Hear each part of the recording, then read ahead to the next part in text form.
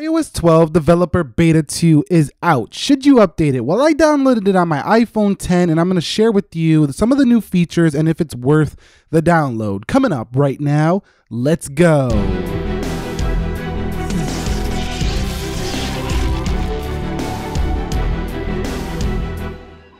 So what is up, guys? Nick here, helping you to master your technology, getting things started. iOS 12 Beta 1 16A 5288Q. I had 234.78 gigabytes. I want to show you how much storage I gained here with the update. So I gained about almost a gig there. So definitely gained some space with this update. So right off the bat, if you want some more storage back, you're going to get it here.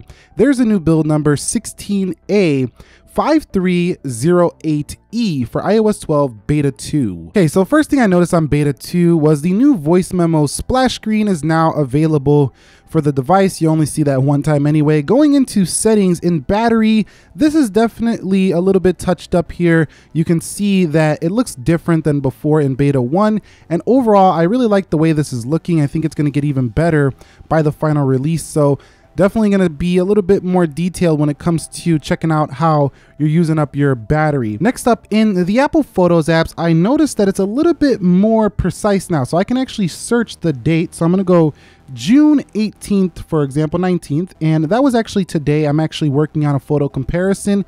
And if you take a look at the picture I took this morning of nature, it was actually today. So this is pretty cool that you can search like by the date, and it's getting a little bit more precise when it comes to searching in photos. I always like to check to see if there is any new wallpaper. So let's go to settings, wallpapers, and we don't see an update to wallpapers here to iOS 12 Beta 2. So none of those are new if you do care about that. We now have a new location icon right there. It's a little bit softer than it was before, and it just looks a little different than before. So if you care at all about new icon changes like that next to the percentage, you can see that new location icon that's there in iOS Beta 2 as well. One small little detail I noticed is that if I go ahead and scroll up on this iPhone 8 Plus iOS 11 and I go to click my timer, the shape looks a little bit different. So look at those shapes at the bottom. Comparatively speaking, they're a little bit different.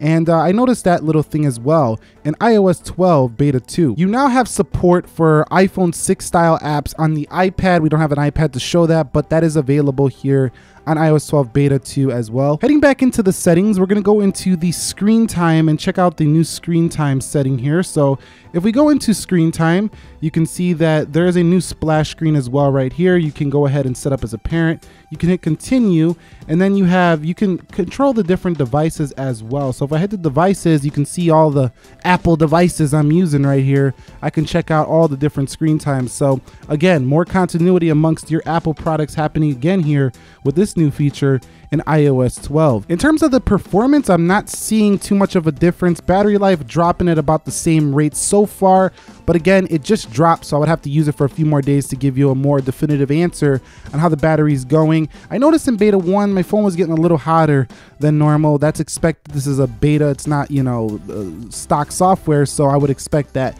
Twitter is still unfunctional, so if you want to use Twitter and you're not already logged in, if you logged out, you're pretty much out and you're not going to get into Twitter on your iPhone. Also, Netflix can present some issues, specifically when you are downloading certain movies. In addition to that, if you are going to be using voice memos, you might have syncing issues to iCloud. Group FaceTime is also a mess as well. So if you wanted to try out the new Group FaceTime application here for iOS 12 Beta 2, you're going to probably run into some issues. So the question is, should you update your iPhone to iOS 12 Developer Beta 2? If you're testing it, of course. If you're using it as a daily driver, I definitely would say hold off. This is clockwork right now for Apple. They got a few months left before the new iPhones. They're just getting things started right now, and there's going to be many more betas to come. So this is still developer, so you need to be a developer to use this. Public beta might even drop tomorrow. We never know. You know how they roll. Sometimes they drop the developer, then the next day